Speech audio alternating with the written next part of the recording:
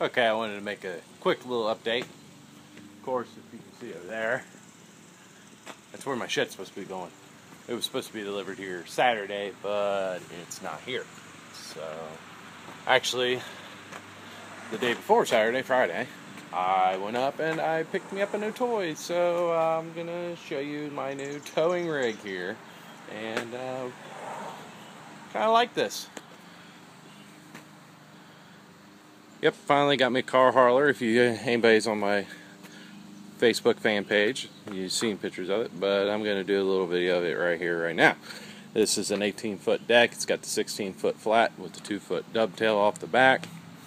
Let's see here. It's 82 inches wide between the wheel wells. Right now, I got the beater Honda Civic or Accord on it right now. It had a failed CV shaft, and it actually twisted off at the carrier, so I had to take that into the shop since my welder's still not here and weld a bolt onto the end of it and pull the end of the spline out.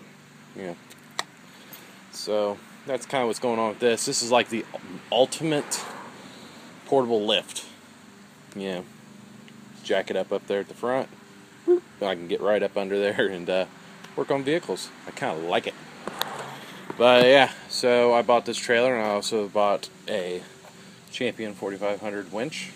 I don't know if it doesn't want to focus in on it, but got a winch for. I need to get locks for the ramps. I replaced the lights in the back with LEDs. Yep. Pretty nice little car hauler here. Got the hooks at each corner up here. The only thing I want to do is I want to get the marker lights on the fenders so people can see them. See me coming. Probably mount them right there. Yeah, I'm doing this on my iPhone, so. Who was the maker of this? American Manufacturers Operators Incorporated.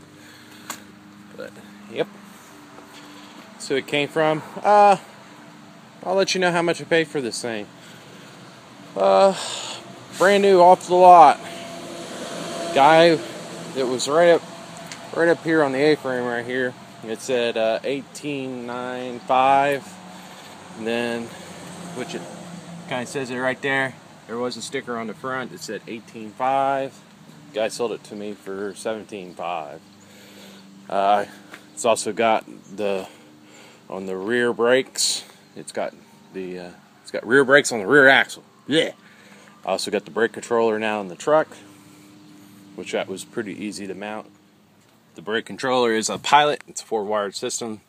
This truck doesn't come with a trailer hookup, because it doesn't have the towing package. It'd been real easy. You just connect it into a connector up under the dash. But what we have here is the blue wire is for the trailer. The white wire is the positive. No. The white wire is negative. This red wire goes up to the brake switch, and the black one is power. So that's how that works.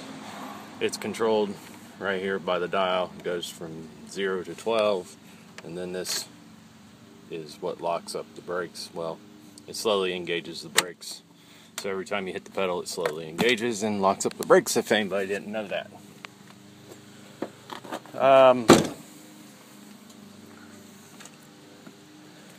Also with this pin, it's 7-pinned.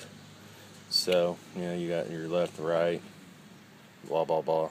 I'll also run through that and add extra lights for reverse lights, and I'll probably put a 12-volt back to the trailer and use it for whatever I'm going to use it for.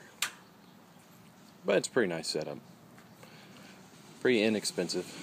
I think total, after it was all said and done, tagging it and getting it on the road, I probably spent about $2,300.